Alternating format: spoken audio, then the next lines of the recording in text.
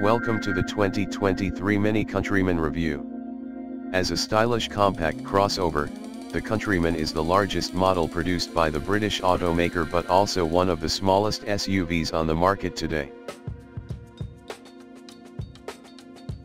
While it may be less practical than most other SUVs due to its small size, it is easier to park and maneuver. Additionally, it is distinctive inside and out and fun to drive thanks to nimble handling and quick acceleration from the Cooper S and John Cooper Works versions. For those looking for a more eco-friendly option, Mini offers a plug-in hybrid version of the Countryman called the SE All-4.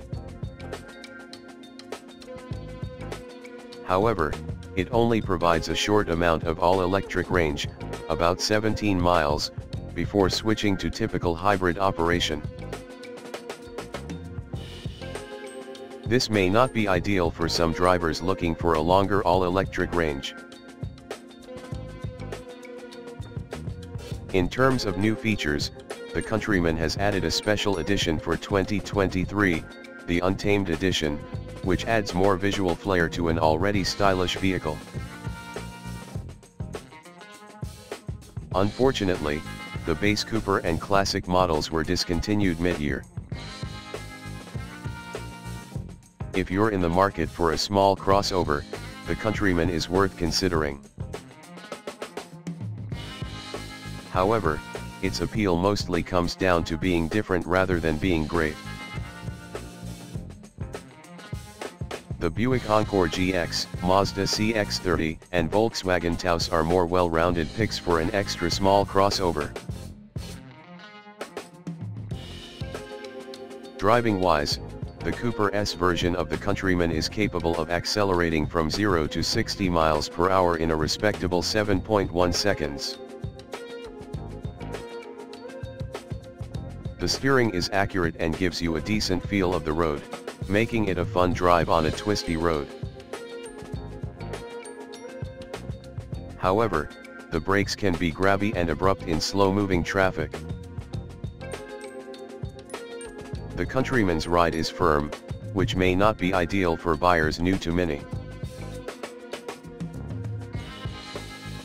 The front seats feel firm and confining at first, but ultimately offer good support over longer distances. Road noise is commendably low, but the Countryman's near vertical windshield and frameless side windows create noticeable wind noise. Inside, the Countryman's distinctive-looking interior has not changed much in quite some time. The controls are easy to figure out, and the knob for the infotainment system helps you quickly navigate most of the high-level functions. Thanks to the Countryman's raised ride height, getting in and out is fairly easy.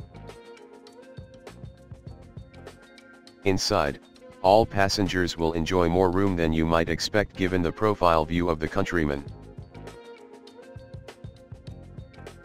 The Countryman's infotainment system features a long and narrow screen that looks a bit small compared to its competition, but it has crisp graphics and good contrast, making it easy to read. However, it lacks Android Auto compatibility, which is a downside for Android users. The Harman Kardon audio system provides clean sound with ample power.